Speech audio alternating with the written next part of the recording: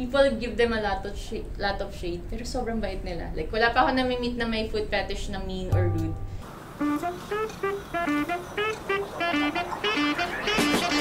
I'm Lia Bear. I do cosplay for a living. I sell digital photos online, cosplay and NSFW. Right now, OnlyFans is not allowed in the Philippines anymore. So I have other platforms like Patreon and Fansly. Those are good too, but not as strong as OnlyFans.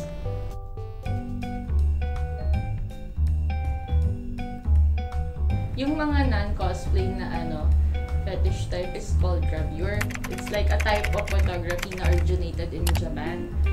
Tapos creating yung parang fake scenario na you're in this intimate setting with this cute girl na naka-bikini or naka-dress, tapos kita mo yung cleavage. Yung gano'n.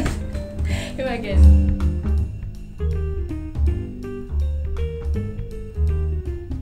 Babae, lalaki a lot of people asked me to step on them. They had a line sa con.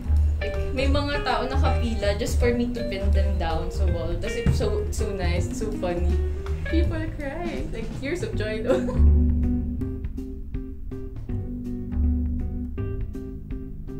My sister comes with me to my shoots and my events. Siya yung nag-a-assist sa akin. My mom actually sends my photo books sometimes, my NSFW photo books, and she receives my mga packages na people send to me. I send it to her. Dati may issue, sabi I earned like 5,000 USD a month. LOL! Saan? Bigay mo sa akin. Ako na lang. Saan ba yan? Yun, yung mga ganun. So around, siguro safe to say mga 50k, ganun. Base or something. Mas pataas.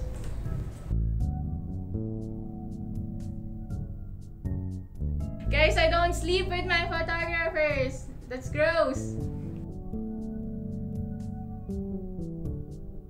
I call him, my name siya. Mr. Shake Shake. Mr. Shake Shake. No sex life, pero lots of, Mr. Shake Shake. Yan. Yung mga kaibigan ko, kami lang rin yung nagkakaintindihan. Kaya I work with the same people. Kasi it's easier that way din. Tapos it's fun. Kasi yung mga tao na yun, naging kaibigan mo na sila. So it's like hanging out na with people you like. Tapos you get paid. Tapos they're nice and they're funny. Yung ganun.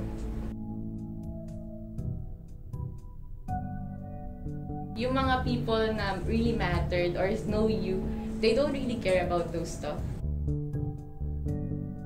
I'm all for letting people think what they think. Kasi for me, it's part rin kasi of the illusion, and the illusion sells din the industry. Huwag yun ang bastusin yung mga models or yung mga people that does NSFW, and please don't leak their stuff. Kasi mga tao rin itong mga to. LOL! What's that? Put some effort into it. Put lighting, do angles. I work hard to make my NSFW photos look good. Put some effort, man. That's not good.